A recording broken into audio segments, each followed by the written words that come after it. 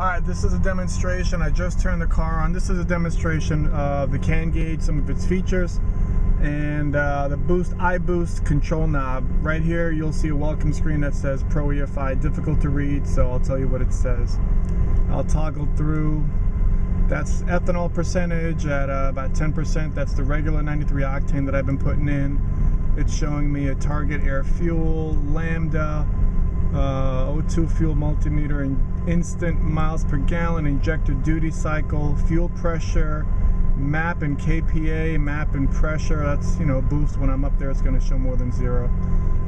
Pressure ratio, boost set point. There we go. My lowest set point is 15. I know it's tough to see, so I'll just tell you what it says. I'm going to roll down to my iBoost knob, which is right there. They put it in a blank space right there. And as soon as I turn that one notch, this just adjusted to 17. I'll turn it again. It's now up to 20. I'm going to keep turning it, and we got 22 and ultimately 25.